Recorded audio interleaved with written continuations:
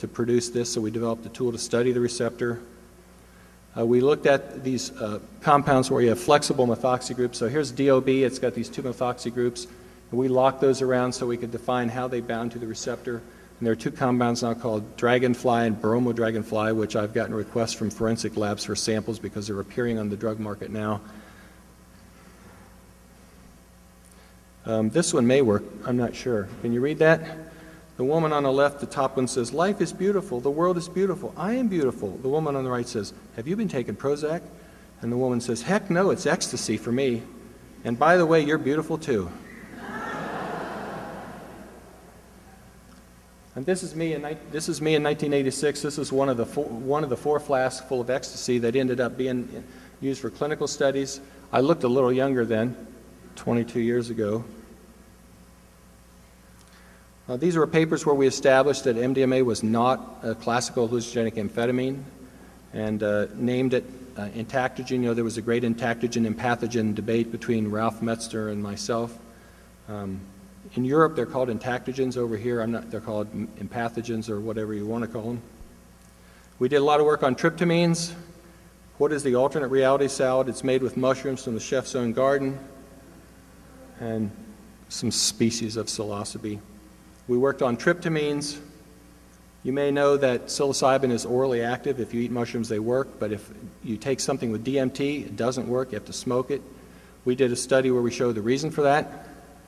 Complicated study using high-field nuclear magnetic resonance.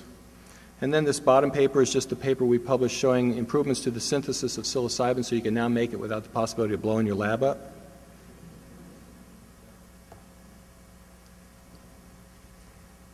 LSD.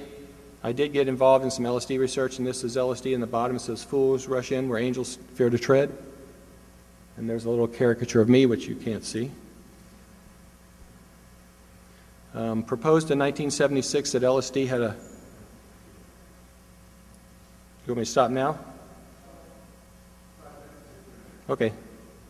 Showed that LSD had effects not only at serotonin receptors, but also at dopamine receptors, and that's an area we're pursuing now that's looked really interesting. Made analogs of LSD that are even more potent than LSD. This one on the far left called FLAD has an ethyl rather than a methyl. It's somewhat more potent than LSD on a potency basis, on a milligram, microgram basis, but psychologically is much more powerful than LSD. No studies have really been done on that since its discovery. The other two compounds on a weight basis, microgram basis, are equal potent to LSD, but they're more benign, more like psilocybin or THC. One study, which I don't think you probably can see, but I'll tell you what this is. LSD stands for lysergic acid diethylamide, basically. Diethylamide means there are these two ethyl groups out on the end of the molecule that can swing around. And if you change those to anything else, the potency of the compound is about 1/10 LSD. So you go from diethyl to dimethyl, or ethyl, methyl, or dimethyl. Anything else, you knock the activity of the compound down. We wondered why. So what we did is took the two ethyl groups and we hooked them into a ring where the ethyls could point either on the same side of the ring, or on opposite sides of the ring this way, or on opposite sides of the ring this way. We tested those three. Turns out only one of them was active, so the one on the bottom left. And so we established that LSD binds to the receptor with those ethyls in a very specific orientation. What we're doing now is mutating the actual receptor and doing computer-based computational models to determine why that diethyl is so unique. And it probably involves a constellation of 3 adjacent amino acids that lock it in. So there's a very specific place in the serotonin 2A receptor that exactly fits LSD diethylamide, which is a kind of interesting observation. Why is it there? And then in 1993, I was the founding president of the Heffter Research Institute. We haven't funded a lot of research to date, about $1.8 million, but basically we've encouraged a lot of people. We've given a lot of people seed money, pilot money, and really said, you know, you can do this. What do you need? We've helped them work on their protocols. We've shared our collective wisdom with them. So that's been a good thing. So my postdoctoral mentor, when I got at Purdue, I'd been there a couple years, and I saw him. He said, "Dave, I never thought you'd get funded to do work on psychedelics." I was funded for 27 years. I just got a 28th year of funding by the National Institute on Drug Abuse. So I'm not a drug abuseologist, but they have funded my work. Published 282 publications, trained 72 graduate students and postdoctoral fellows. So Can a reductionist scientist make a contribution? I think so. And I think we are beginning to see a renaissance. I wouldn't say we're in full blown, but I think we're getting there. Some of the things that Roland is doing, there's a group at New York University and other people are doing, I think we're going to get more and more publicity. And the public awareness and the media coverage has been much less biased than it used to be. It used to be, it's like, these are crazy people, these are dangerous drugs, and now it's like, wow, tell us about these. How have you been doing this? How do these work? We're getting a lot more interest that is re-educating the public and neutralizing some of the toxic coverage that we got back in the 60s, 50s, and 60s. So, is there a renaissance? Maybe. We're close, I think. And that's my story. So, be happy to answer questions.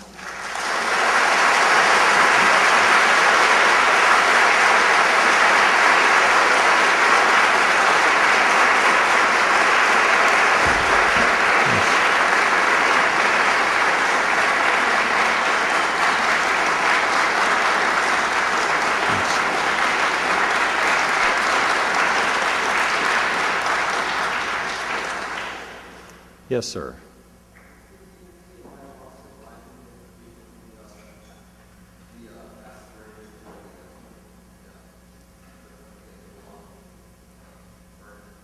Is the DMT, when you take DMT orally in ayahuasca, is it different from when you...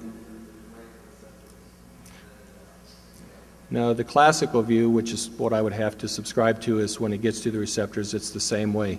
There is a difference in terms of the route of administration. Any drug taken orally has a slower onset, more gradual plasma concentrations, whereas when you smoke it, it's more like intravenous injection. So it's in the system very quickly, and so it's the rate of concentration rise in the brain plasma that really determines sort of that difference. So the smoked versus taken orally, it's really more rate of absorption and how quickly it gets into the brain. That's everybody in pharmacology knows that. It's a well-accepted, well-studied fact with many kinds of different drugs.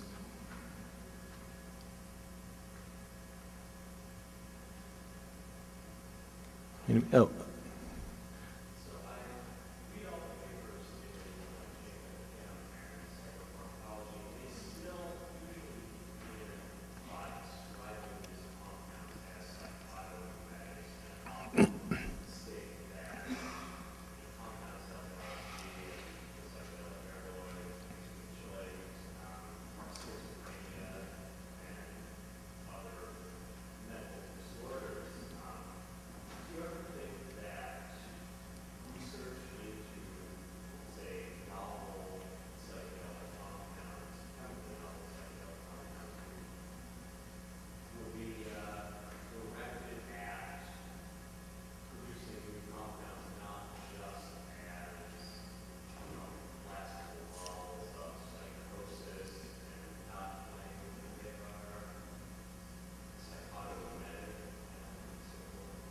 So his question revolved around the fact that these compounds were called psychotomimetics.